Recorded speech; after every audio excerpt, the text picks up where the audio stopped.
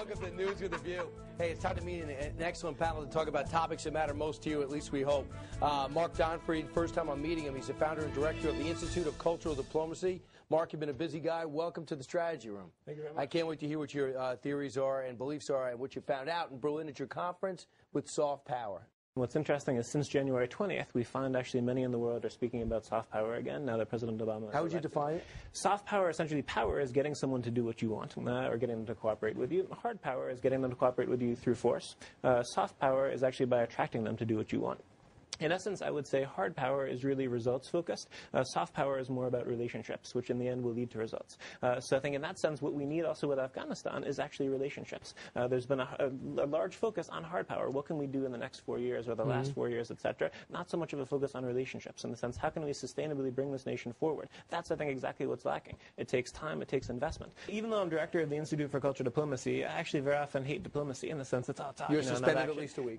So in that sense, what I wanted to say about that, of course, results matter, of course, action matter, but I think how do we get to the point where we can actually talk with our friends and with our enemies? And I think that's what's unique, actually, since January 20th with the Obama administration. We can actually have discussions that couldn't take place earlier. Where are our allies in Afghanistan? Where are they helping us out? What has happened since Hugo Chavez, we said, will shake your hand and not vilify you? He mocked him over the weekend, said that he's naive and to that extent. What has Cuba done since we said, hey, do you guys want to have let's put that past in the past, and I'm open to talk? They have not taken advantage of that. Now, what has happened to Iran since we said we're willing to talk, and we didn't even side with the revolutionaries in that country? We said, listen, let that we wouldn't even condemn the election.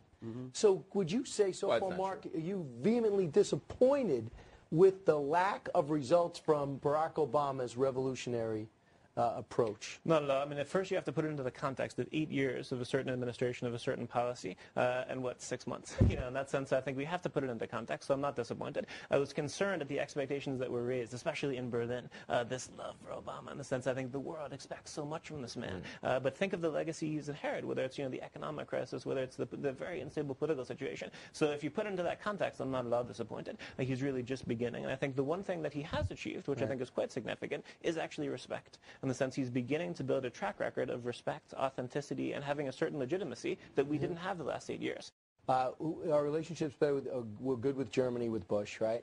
I think it was 2 years ago. The positive public opinion of America and Germany was 8%, and Iran was 22%. I think there you can see how that relationship suffered. Transatlantic relationships were really 2 years weak. ago? Were really weak, in particular. It sort of degraded right. there. But Merkel and Bush were tight. In that sense, there's a positive potential there. Blair and Bush were tight, even though they projected not to be. Between the two. So I think there, in that sense, I think we need to pay attention to our friends and our enemies, and I think there was sort of an ignoring factor of our friends. And so, Sarkozy and Bush were tight, and there comes Chirac, who is a bitter enemy. He's out, and Sarkozy, the first thing he did is come to America and went to Mount Vernon, said, can you meet me there, Mr. President? They ended up being pretty good friends. I think the key thing that you could, definitely say, and I'm sure you'd agree with me on the last 8 years, it was about unilateralism. It was not about partnerships. What constructive things did America do with Europe the last 8 years? What were they looking for? In terms of more protection? In terms of Afghanistan, Iraq, et cetera, in the sense, where can you say, all right, there was a partnership that worked, not only in terms of achieving results in 4 years or 8 years, but in terms of sustainability. Especially now in the economic crisis, America needs partners. They need partners they can depend on, and I think we have not seen in the last 8 years or today that partner emerge. I think there's a very strong potential for Germany as really the economic superpower of Europe to step up to the plate. They haven't stepped up to the plate yet, so I recognize that. On the other hand, to flip the question back to you, what have we achieved the last 8 years? Is the world more stable politically? Is the world stronger economically? If you look at it in that sense, in terms of when you were arguing, okay, there were no partnerships that worked, but what have